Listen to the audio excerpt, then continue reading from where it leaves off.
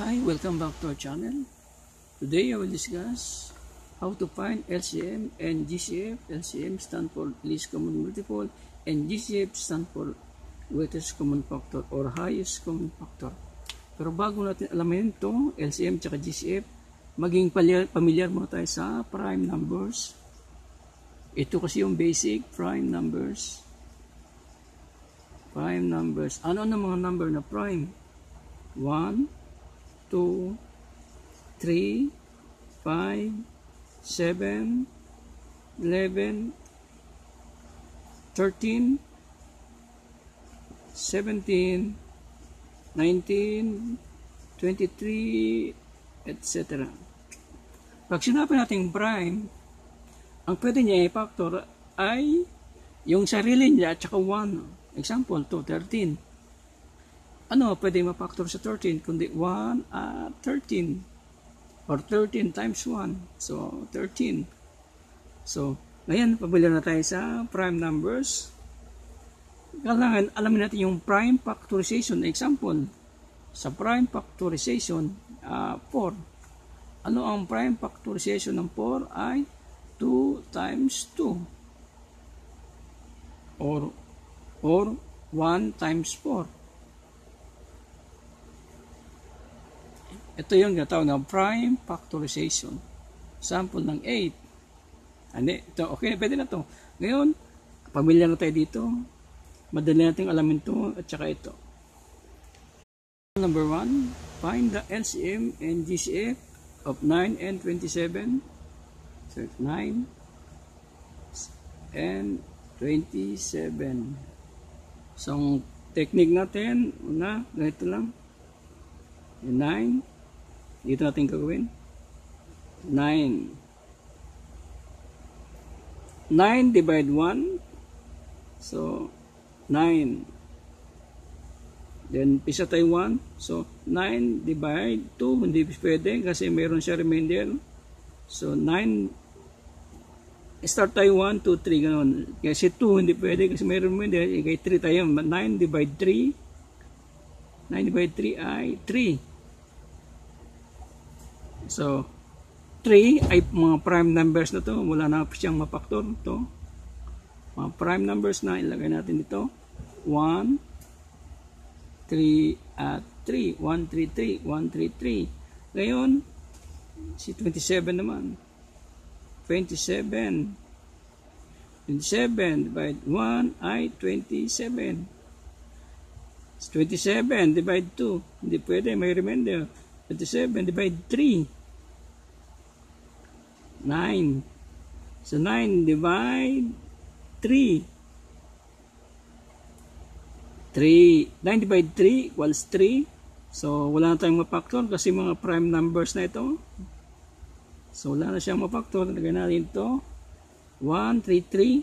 1. Kailangan ng pag-arrange siya, diretso siya dito. 3. Hindi pwede ilagay dito. Saan ang 3? 3. Ilan yung 3? Tatlo. Dito isa. Yan, diretso. Ngayon, alamin natin yung LCM. Yung LCM, alamin natin yung LCM. Ito, diretso. Ito, 1. Then, ito, 3. And multiply. Ito, 3. Then, bring down this to 3. I-multiply ito. Total natin to 1 times 3 times 3 times 3, 27 yung LCM, yung answer niya. Ngayon, alamin naman niyo ang greatest common factor. Ang greatest common factor ay ano bang common pair? Ang greatest common factor ito, tsaka ito. Example number 2, find the LCM and GCF of 18 and 45. So yung technique, take 18 and 45. So 18 divide 2. Hindi natin isali yung 1 para hindi natin ipalit ulit. So 18 divide 2 equals 9. So 9 divide 2 hindi pwede, may remainder. So kay 3 tayo, 9 divide 3, so equals 3. So ito na yung prime numbers, wala na siyang factor. So lagyan natin 2, 3 and 3. 2, 3, 3. Then si 45 45. 45 divide 2, hindi pwede. 3, 4, hindi rin pwede ikaw. Kahit 5 tayo, 45 divide 5. Kung nahirap pa kayo mag-divide, gamitin yung ganitong method. Yung division method.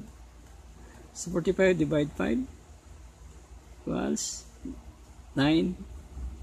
So 9 divide 3 equals 3. So mga prime numbers na to, wala na siya mapaktor. So dalawang 3, isang 5. Dito nilagay si 3, si 5 dito nilagay. So una kunin natin yung LCM nya. LCM. Kunin yung LCM, baba lang to. 2, tsaka to, baba to. 3, baba ito. 3, tsaka baba ito. 5. So kunin yung total nya. 2 times 3, 6. 6 times 3, 18. 18 times 5, 90. So yung LCM nya. So kunin natin yung greatest common factor, yung GCF. Yung GCF, itong pair, dalawa. Ito yung GCF, ito, tsaka ito. 3, tsaka 3. I-multiply natin, 3 times 3 equals 9. Ito yung greatest common factor niya. Example number 3, find the LCM and GCF of 18, 72, and 162. So ito 18, 72, and 162. Ang ginawa tayong technique, 18. So 18 divide 2, 9. So 9, hindi na pwede mag-divide 2 kasi may remainder. So 3 tayo, 9 divide 3 equals 3. Ito yung mga prime number nya. Prime nya ay 3 at 3. Then 72.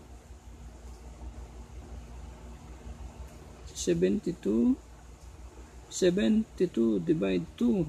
So 36. So 36 divide 2. 18. So 18 divide 2. 9. So 9 divide 2. Hindi na pwede. 3 na tayo. 9 divide 3. Equals 3. Ito mga prime numbers. Tatlong 2. 2 and 2. Dalawang 3. Then 162. 162 divide 2. Dito muna tayo. Kung mayroon pa ka mag-divide ng 2, dito na 16 na 16 divide 2. 8. Then 2 divide 2 is 1. So 81. 160 divide 2 is 81. Then 81 divide 2. Hindi na pwede. 3, 4, 5. Hindi na pwede. 9 na tayo. 81 divide 9 equals 9. So 9 divide 3 equals 3.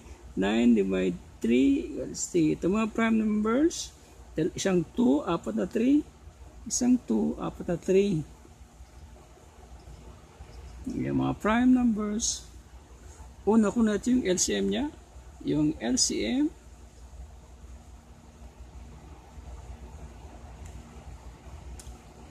Kaya, LCM. Baba lang to. 2. To, baba to. 2. To, baba. 2. To, baba. 3. Baba. Baba. To, baba. Kunin niyo yung total niya. 2 times 2, 4 times 2, 8 times 3, 24. 24 times 23. Wala yung total niya ay 648. Yung LCM niya ay 648.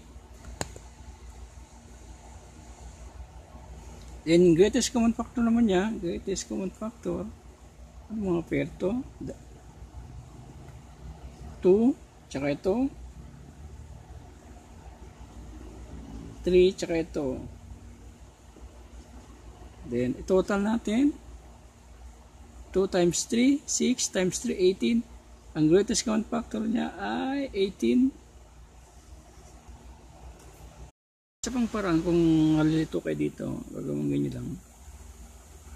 18 ay 2, yung 3 dalawa. 1, 2, 2. Then to Yung 2, tatlo. 1, 2, 3. Then yung 3, dalawa. 1, 2. Then ito, yung 2, isa lang. Yung 3, apat. 1, 2, 3, 4. Ang ganito. Sa LCM, pagkuha mong LCM, una yung LCM. Yung LCM, kukunin yung pinakamalaki. Yung lahat ng products na ito, kunin natin yung pinakamalaki. Ano ba yung pinakamalaki dito? Yung dito. Yung 3. Yung 2. Sa layer dito, ito yung pinakamalaki. Sa kabila naman to. Ito ang kunin natin. Ito. Sa LCM. Ito kunin ito. Tsaka, sa layer dito, itong tas dito, 3 at saka 4. So, itotal natin ito, 648 pa rin ang LCM labas. Then, sa greatest common factor naman, ang pagkuha naman, pinakamaliit. Ang pinakamaliit dito, itong 2. Pwede rin ito. Sa layer dito, ang pinakamaliit ito, tsaka ito. Sa dito naman, pinakamaliit, ito, tsaka ito. Pwede ka kumuha dito, kaya dito, alin doon sa kanila. So, ang kunin natin ito, tsaka, pag itotal mo to, 3 times 18 pa rin ang greatest common factor. Kung nalilito kayo dito. Pero mas maganda to dito, arrange method. Mas tama ang makuha mong sagot dito. Dito kasi baka malito pa kayo. Thank you. Subscribe and share. Thank you, my friend.